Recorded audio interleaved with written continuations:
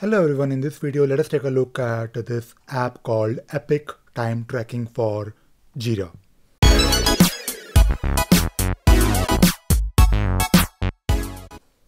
In Jira Software you have the option to create new epics and also create various stories under it.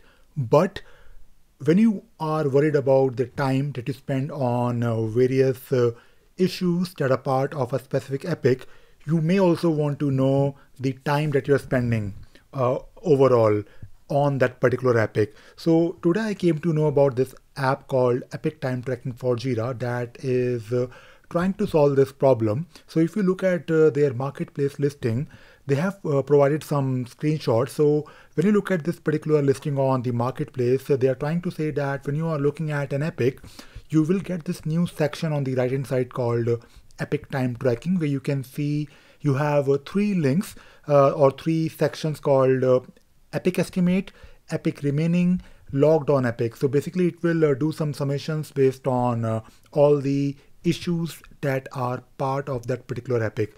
So this looks really interesting because even when you're looking at the stories or the issues that are part of that particular epic, this particular section called Epic Time Tracking will also be available on those child issues. They're not really subtasks, but they're like linked issues that will be managed, of course, using your Jira Software Scrum board.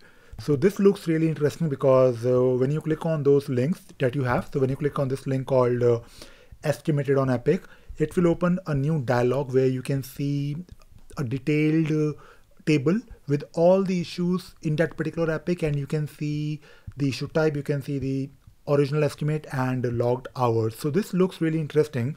So let us take a look at how we can use this app. So I've already installed this app on my Jira instance, and before you actually start using this particular app, you need to click on the configure link for this particular app, and you need to do some configurations. So the configurations are not really complicated. You just need to set up your group that will be using, or that will basically have the permission to take a look at this particular section called epic and the effort on your Jira issue.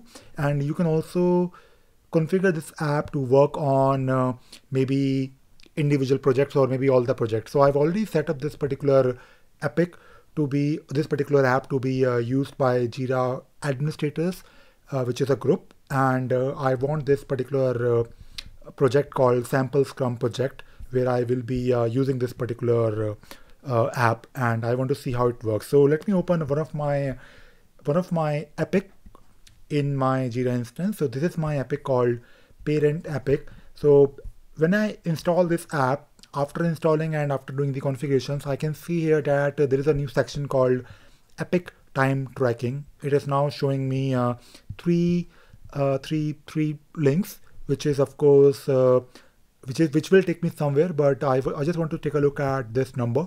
So right now it says that there is an estimate of 64 hours on this particular epic. Logged effort is 2 hours and the remaining is 62, which is quite straightforward. If you look at this particular epic, you have 4 issues as part of this epic. So when I click on this particular link, or in fact any of these links, when you click on them, you will be presented with this dialog or this pop-up screen where you can take a look at details of those epics that are those issues that are part of this particular epic. And you can see here that the issue type is story, you can see the original estimate and the logged hours. So this looks really interesting because doing this particular summation in Jira, especially if you're working with epics and stories, you need to use either ScriptRunner, or maybe you need to manage it on your board, where your agile board will probably do some calculations for you. But otherwise, when you're looking at your Jira issue, it is quite difficult. It is not really obvious when you want to know the effort which is coming from all the issues that are linked to that particular epic.